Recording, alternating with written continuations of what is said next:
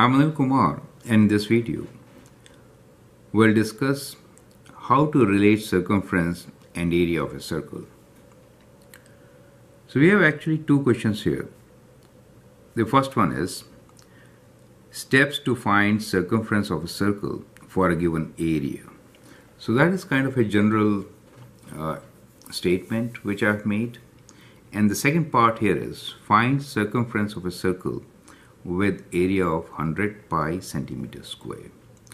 So once we derive at a formula which relates circumference with area, then we'll use that formula to find the circumference when area is 100 pi centimeters square. So that is what we are going to do in this particular video. So as you know, circumference of a circle is, we can say C equals to 2 pi r, and the area of a circle is A equals to pi r square. Now both of them have r in common. So what we can do is we can write r in terms of A and replace it in the equation for circumference, relating circumference with area. I hope you got this strategy, right? So we'll work with the second equation. Let's call them equation number 1 and 2. So this is equation number 1 for us. This is for 2. So we'll try to relate r with area or reorganize or isolate r. So we are working with A equals to pi r square. If I have to isolate r, first step should be divide both sides by pi, right? Divide both sides by pi. Then this pi gets cancelled, right? This pi gets cancelled, and we can write area divided by pi is equals to square of radius. So what is radius?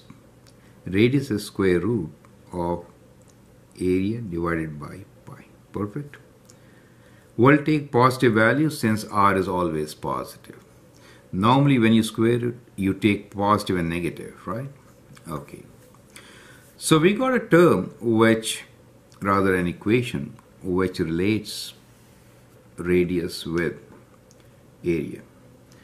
So now we can call this as our equation number 3. And if I substitute r as square root of a over h, if I substitute r as square root of a over pi, in circumference, we should relate circumference with area, right? So what is C equals to now?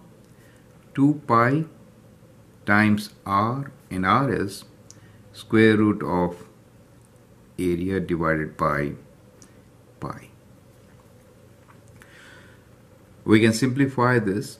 Think about pi divided by pi, which is square root of pi. So we get square root of a times pi.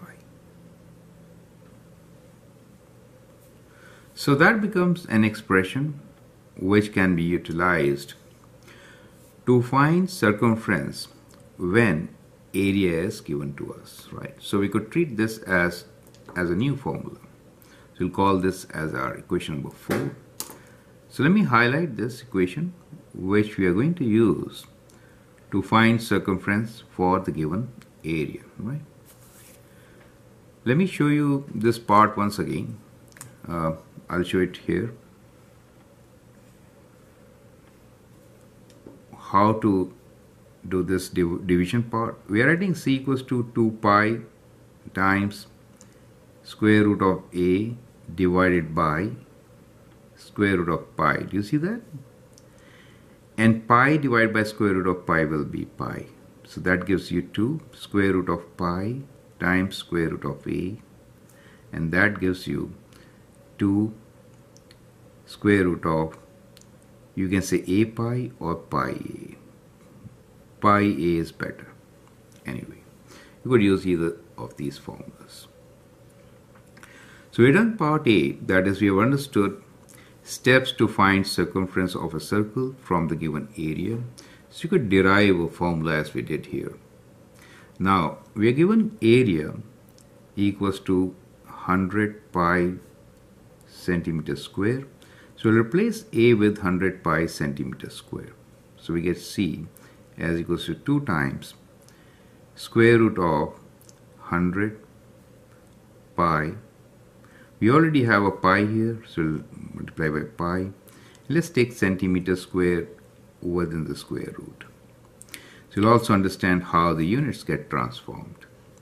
So we get 2 times square root of 100 is 10, square root of pi square is pi, square root of centimeter square is centimeters, right? So the exact value for the circumference is 20 pi centimeters.